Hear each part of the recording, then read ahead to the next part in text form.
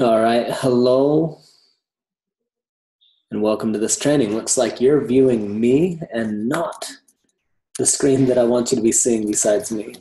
Um, so welcome to this call. Welcome to this training. Glad to have you here. Today we're going to dive into the openness to learning skill. So if you look here on my screen, it says openness to learning from every interaction and life experience. So this is something that we can try on as a commitment, right? What if we gave up the need or the desire to be right? What if we stopped attaching our identity, our self-worth, our confidence on being right, being smart, understanding, people agreeing with us, and all of those things, and instead defending our limitations, defending our stories, defending our limiting beliefs, defending why we do things. What if instead we realized there was nothing to prove, nothing to defend, nothing to be right about, and that every single thing that happened in our life was an opportunity for learning and growth? That if your car breaks down, it's a learning opportunity. That if your computer technology is struggling, that it's a learning opportunity. That if you're having an argument in your relationship, that it's a learning opportunity. That if you injured yourself, that it was a learning opportunity. That if you had an accident, that it was a learning opportunity. That no matter what happened in your life, it was simply an opportunity to learn, an opportunity to grow, an opportunity to expand into the next greatest version of yourself. I read a book a long time ago that said, your purpose in life is to recreate yourself anew into the next grandest version of the greatest vision you've ever held about who you are. Right? So what if we stopped thinking we needed to defend ourselves? What if we stopped thinking we needed to defend our beliefs and our stories and our actions? And instead, we realized and we came from this place of, you know what? I'm completely lovable. I'm completely whole just as I am. I don't need to try to overcompensate for anything. I don't need to try to prove anything. I don't need to have others like me or approve of me or agree with me. I don't need to, it doesn't matter who's right or who's wrong or who's the biggest victim or who's to blame. What really matters is what can I learn from this, right? So when we shift from being a victim, that life is happening to me, and I step into being a creator, that life is happening by me and for me and through me. And I take on this approach of what can I learn from everything that happens in my life. That's when life gets magical. That's when we start to unwind the deep-seated patterns. That's when we start to let go of the underlying things that hold us back and keep us down. Right? So this openness to learning is on one of my top values, on my highest values. It used to be, I came from a family where what was modeled for me from my parents was about the furthest thing from openness to learning. My dad would sit in quiet, thinking he knew it all, preaching, pushing, just really pushing his agenda. And when people didn't see things his way, he would get angry and mean. My mom would sit, and if you gave her any type of feedback whatsoever, she would, blow up and get angry and frustrated. And so what was modeled for me was a lot of not openness to learning. So I've then gone on and carried that on in many ways. Give me feedback, advice, whatever. Always this wall, this defense has been the tendency. So over the years, I've been practicing openness to learning, opening up my body posture, breathing, trying it on.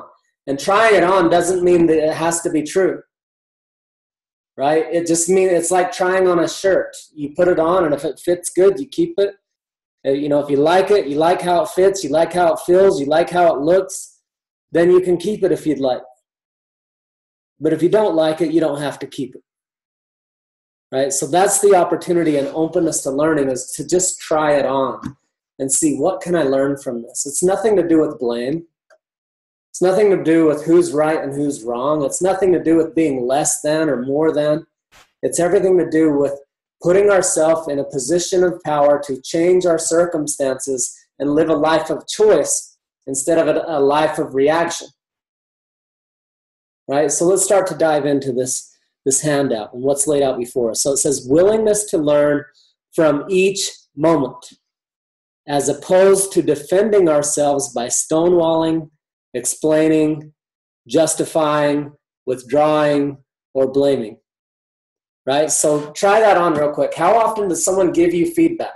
And the whole thing here about openness to learning is seeing feedback as the breakfast of champions. That, I was in this program once for several years where we made a commitment to receive feedback anytime, anywhere, anyhow, from any source, no matter how it's delivered. Right? So they could give you any sort of feedback. And my commitment was to receive that feedback. Didn't mean it had to be true. It meant that I would receive it, try it on, without justifying or defending or explaining or withdrawing. I would just say, yeah, thank you for that feedback. I noticed this. I want this. Okay, let's move forward. And see what I could learn from that. It was one of the most challenging and rewarding and transformational experiences of my life, to sit in rooms over and over again with 50 to 100 life coaches, facilitators, therapists who are masters at body language and psychology, who could give you feedback anytime, anywhere, anyhow about a gesture you made, a swallow, a look, a body posture, a tone of voice, a movement, anything. They could give you feedback about anything. And my commitment, and each of our commitment, was to receive any and all feedback from anybody, no matter how it was delivered. Now, we tend to make excuses. Well, she said it wrong. She needed to say it this way for me to receive it. Or, I'm not going to take feedback from him. He's not blah, blah, blah. Right? So moving beyond the ego, moving beyond the stories, moving beyond needing to feel special. Choosing to receive any and all feedback, no matter what, versus defending ourselves, explaining, justifying, withdrawing, blaming, etc. So try on, how often have you been given feedback? Maybe about being on time, maybe about keeping your agreements, maybe about how you listen or don't listen, maybe about how you show up in your relationship or your life. And when you receive that feedback, are you actually receiving it? Or are you coming back with this other stuff, like explaining, justifying, withdrawing, blaming, right? How many times do we withhold our love? So someone gives us feedback about how we're showing up, and then we attack them and withdraw our love and give them some sort of silent treatment or, some withdrawal of our love and support, right? This is such a critical key. This one piece right here is the number one key to success. Because a person could get up, they could go plow forward, not be open to learning, do the same things over and over again, and keep making the same mistakes and falling at the same place.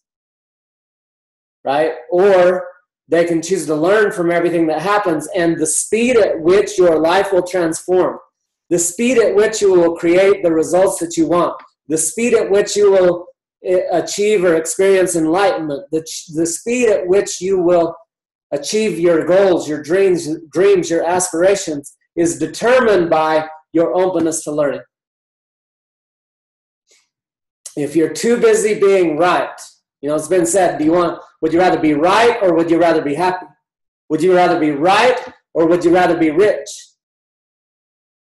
Right? Would you rather be right or would you rather be close and connected? Would you rather be right or would you rather be successful?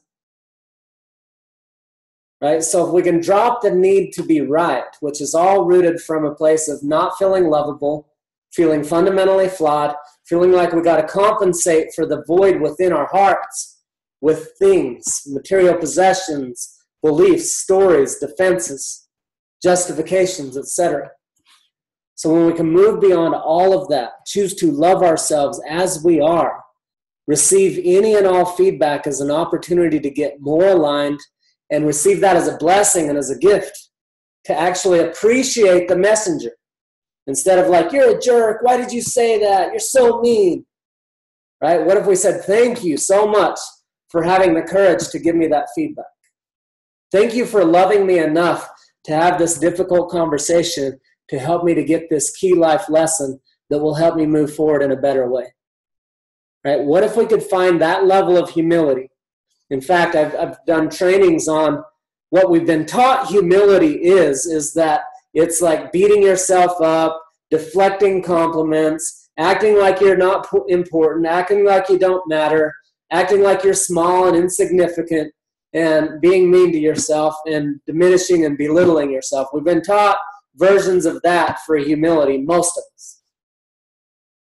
But what I would suggest and have you try on is, what if that's not humble at all? What if that's self-abuse? What if that's destructive?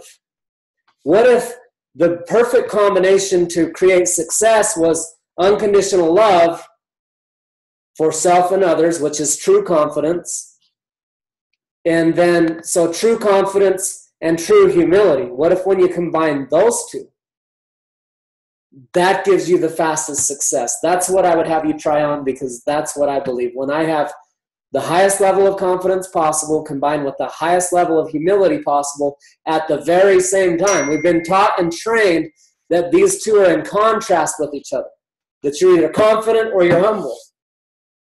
And I would suggest no. If you want to be truly successful, you will find a way to be fully confident and fully humble at the same time. How do you do that? It's simple. Love yourself no matter what, just as you are, is the foundation of true confidence. And being in impeccable integrity is what gives you the foundation to do that with. And that don't mean you have to do everything perfect. That means you commit and you recommit over and over again so that you're continuously realigning to your integrity, your truth, your honor. And then from that place, openness to learning, meaning you're willing and open and you dedicate and yourself and practice the skill and the art of receiving feedback and being open to learning no matter what, and receiving feedback from anything and everything that happens in your life and utilizing all of it as your next learning opportunity. That whatever arises, you love that rather than defending, justifying, etc. So this is probably it's definitely one of the top most important keys to truly creating a successful life, is your ability to become incredibly open to feedback and learning. When I list out anything anytime I'm visioning or setting goals or whatever, I'm listing out, what do I want? What kind of clients do I want? What kind of relationship do I want? How do I want my relationship with my children to be? Anything that I'm looking to create, openness to learning and feedback is very high on the list. It's on every single list. I don't want to work with any clients that aren't open to feedback and learning. They're a pain in the butt. I don't want to have people on my business team that aren't open to feedback and learning. They're a pain in the butt. I don't want to relate with anybody if I don't have to, if they're not open to feedback and learning, because it just makes for drama and struggle and chaos, right? So I invite you to try that on. One, how open to feedback and learning are you? And two, who are you surrounding yourself with, and how open to feedback and learning are they? If you'd like to alleviate drama, choose to surround yourself with people who are open to feedback and learning. All right, so here it says, willingness to learn from each moment, as opposed to defending ourselves by stonewalling, explaining, justifying, withdrawing, or blaming, is much more important than factors like IQ, family background, race, or degrees. The great advantage of openness to learning is that you're in charge of it at all times. It's always within your control to shift out of defensiveness into genuine curiosity. Another great advantage is that it cannot be faked. You can feel instantly whether you're genuinely wondering or clinging to a defense. This skill was designed to help you make more graceful shifts out of defensiveness. So this is so key, whether it's a corporate setting, a relational setting, a parenting setting, a friendship, a family of origin issue, whatever the case may be. When we get this piece down, the openness to learning skill, life works itself out. The drama ends. We work effortlessly and easily. We communicate powerfully and clearly. We make direct requests. We receive feedback. we adjust accordingly on an ongoing basis, and we stay the course. So let's start at -10. Clear down here at the bottom. And let's work our way up through this scale. And as I read through these, try these on and see which of these feel familiar. Maybe all of them do on varying levels. But notice to what degrees do these feel familiar? You know, where do you engage on this openness to learning scale? So -10, creating an uproar or making an abrupt departure. I've done this many times. -9, attacking or threatening the messenger verbally or otherwise. Been there, done that. -8, blaming someone or something else. 1,000 times. -7, righteous indignation, demanding evidence in a hostile manner. Been there so many times. -6, finding fault with the way the message was delivered. I mentioned this earlier. Well, if you wouldn't have said it this way, how many times have I fallen into that trap? -5, going silent, getting edgy, snappy, or frustrated. Been there, done that. -4, justifying why you're the way you are or acted the way you did. Been there, done that. -3, interpreting what the person is saying as an attack. Very, very familiar. -2, explaining how the person has misperceived the situation. Yep. -1, showing polite interest outwardly while inwardly clinging to your point of view and or rehearsing rebuttal. So showing polite interest outwardly. So your body language is acting like you're interested, like, yeah, cool. While inwardly clinging to your point of view and or rehearsing rebuttal. So the key transition move, choosing wonder over defense, committing to learning. So choosing wonder over defense. So the typical go-to from the ego is to defend. I must be right, they must be wrong, I must prove this for all of us to be okay, right? But what we want is to shift into wonder, right? So if we've studied, anything in the past from any master, always talking about childlike wonder, being like the child, etc. Right? So the key move that shifts us over into the area of learning versus defending and staying stuck, choosing power over stuckness, is wonder. So try this on for a moment. Figuring something out usually looks something like this. It's like contracted, right? Wondering does not look like that. Feel into the body posture of wonder. It's actually very relaxed, very spacious. It includes the breath. It includes some movement. It includes relaxation and a relaxed state of being. And just a genuine curiosity. You may even make the sound, right? Because, right, problem solving takes place in the frontal lobes of the brain, not back here, not in the survival, fight or flight mechanism, up here in the frontal lobe. So, So try that on right now, out loud.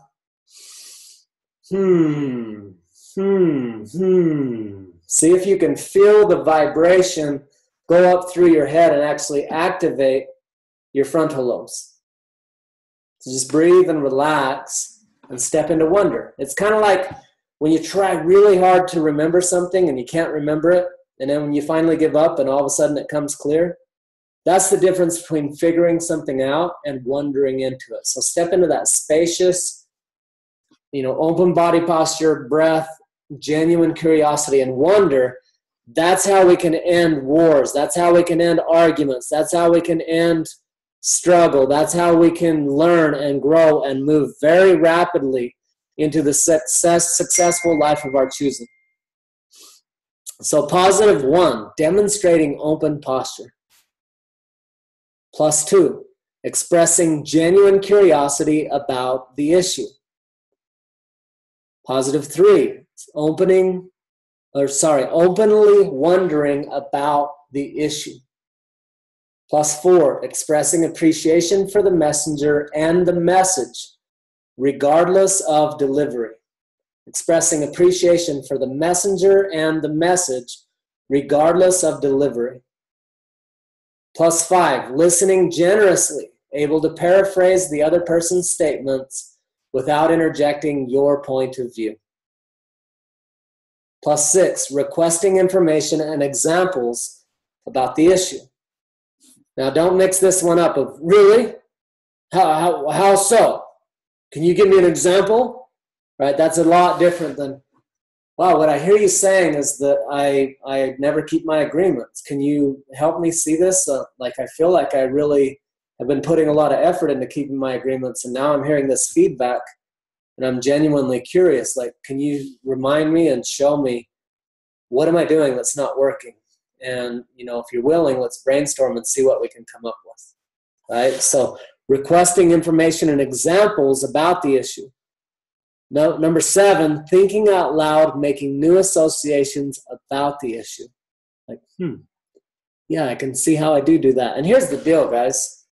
No matter what anyone could ever accuse us of in their feedback, no matter what anyone could ever blame us of or call us names about or whatever, it's true on one level or another. Maybe not to the degree that they think it is, but on one level or another, we're all everything. If you spot it, you've got it. Right? So anything that's in them is in you. Anything that's in you is in them. And it may even be their stuff. It may not have anything, their feedback may have nothing to do with you. It may completely be a projection on their part. But when we're open to feedback and learning, we don't assess that. It doesn't matter much. What matters is, interesting, I received this feedback. I wonder what I can learn from this. Right? Because it doesn't matter what's going on for the other person. What matters is what good can I create out of it, right? So no matter what they throw at me, what good can I do with it? So requesting information and examples about the issue. +7, thinking out loud, making new associations about the issue. Like, yeah, I can see how in these ways I don't keep my agreements, right? I can see how in these ways I don't listen well. I can see how you would experience me that way because this, and this, right? Acknowledging it, right? What a concept. So many of our leaders in today's world make excuses and justify and defend and hide behind their reasons. But the key, positive, powerful leaders actually take accountability. And it actually is quite rewarding in the marketplace. I watched Elon Musk a few years ago. Someone drove over a piece of metal or something in the road. It sparked something in the car, punctured into the battery or something, lit the car on fire. And instead of Elon Musk making an excuse about it, he said, wow, yeah, we got to redesign that. That don't work. And so, yeah, we're solving that problem. And while we're at it, we're going to buy that guy a new car at no cost to him, right? The guy that lost the car, happy, going to buy another one. Everyone that watched that, instead of as Tesla stocks declining, Tesla stocks went up as a result of his integrity and his openness to feedback and learning. All right, so +8, taking full responsibility for the issue and the results that were created. All right, I just told a great example of that. +9, feeling and showing genuine enthusiasm about the possibilities. Right, so that's like, yeah, I can see how by doing this, and this, I can turn this around and really keep my agreements, because keeping my agreements is important to me, especially with you, right? So +10, implementing, planning actions, requesting support for follow-up. So that's like, hey, this is what I'm going to do. You're right. Thank you for the feedback. I see this is what's happening. This is what I'm going to do about it, and I would love you to hold me accountable to this, right? Some version of that. So what if we as a society and as a human race got out of our ego consciousness, our ego mind, our defense mechanisms, out of our survival and repeat conditioned patterns, and we chose love, and we chose humility, and we chose true confidence and humility, and from this place, we began creating and interacting with each other just what is possible from this place. Hope you found tremendous value in this training. I look forward to seeing you on the next one. Have an amazing rest of the week.